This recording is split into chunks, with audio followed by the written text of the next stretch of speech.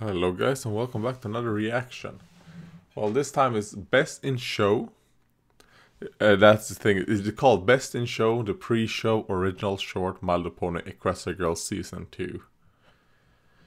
And yeah, this seems to be that it's going to be a completely new storyline to what we had before. I'm just going to go on their channel and see what were the others called. Oh, so they did not have anything in the beginning, but that was kind of like the girls being YouTubers or live streamers and all that.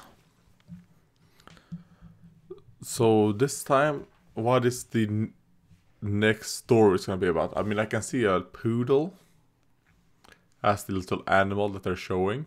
So I'm guessing this is going to be a Fluttershy one. Yeah, I think this is gonna be a Fluttershy one, obviously. It's a poodle, either a Fluttershy or Spike Twilight. So, let's go right into it. Oh, Jesus. That was loud. Best in Show, the pre-show. Alright, it's a Fluttershy Applejack one. Howdy, and welcome to the first annual Canterlot Pet Show. Sure is great to be here, ain't it? She's like, Applejack. of course. To see all the wonderful contestants. Alrighty then, you heard the lady. Let's meet them. This is the backstage area where the pets get fresh and spiffy. Oh god, that guy that comes with his pet robot. Fresh and spiffy. Wow, look at this handsome fella. Tell us about your pooch. Oh, the dog's a Boston Terrier named Banana. Anything else to share? Banana's favorite snack is bananas. He loves his banana toy, and his favorite pastime is... Aw, what a cutie. Alright. Oh, really? Obviously, since Fluttershy can't communicate with the animals. I think the show will be starting soon, so we should wrap this up. I think we have time for one more quick interview. With Tank. Winona? Oh, What are you doing back here? with Winona. Winona only said that she wanted to surprise you by competing today. Huh. Yeehaw! We gotta get ready to win that gold. And Apple Bloom, of course. That's the signal. It's time Jesus to Christ, took me a long enjoy time to the recognize. show Oh yeah, and Apple Bloom is Canterlot. there as well. Poor Apple Bloom. Forgotten by me. Probably not that sad thing to be forgotten by me, let's be honest. It's probably a good thing. Alright, yeah. That was that one. It seems recognizable. Was this one of the shorts that was leaked? The animatic was leaked? Because I feel like I recognize the parts of this. Kind of like I recognize the whole banana this, banana that, blah blah blah. I think I recognize it from somewhere, but I don't fucking remember if this was a animatic or not.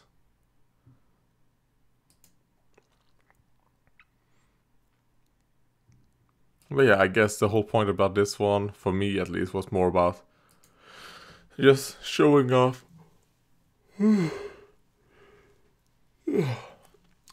some of Fluttershy's just abilities, just talk to different animals.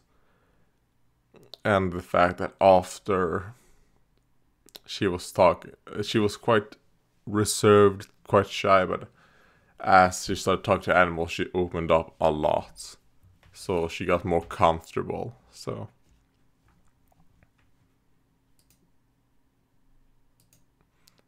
I mean, this I like. Now, I'm gonna say this. Apple Bloom does seem quite tall, but look at her boots. So, I like this. I really like this Apple Bloom design. I haven't really looked into Apple Bloom's design much before, because it's just been a background character. You're kind of like, who cares about background characters? But no, it looks pretty good. I wish she would have gotten some lions this. But no. Oh god. But yeah. I mean, this... Oh, here, Cranky with his cranky... Oh fuck, what are they called? Taxiers? Those little hot dog dogs?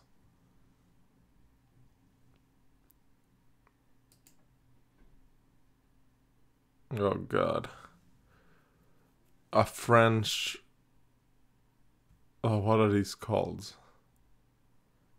A Frenchie? Are that what these dogs are called?